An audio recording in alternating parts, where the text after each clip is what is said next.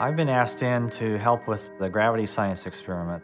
Measuring Jupiter's gravity depends on measuring changes in the spacecraft velocities that goes around Jupiter. What we're looking at is for variations in that acceleration rate that tells us something about the change in the gravitational field of Jupiter as it gets closer to the surface associated with a mass structure inside.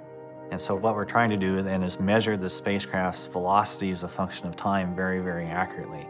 And we do that by measuring the Doppler shift of the radio signal.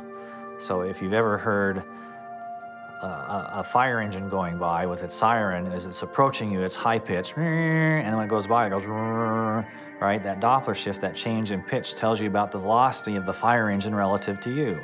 So the instrument that we use is sort of a combination of the listening on the ground to the radio signal and the radio signal transmitted by the spacecraft. So the biggest part of the instrument, of course, is a 34-meter diameter radio antenna at Goldstone, California. Then on the spacecraft, there's a high-gain antenna that's pointed at the Earth.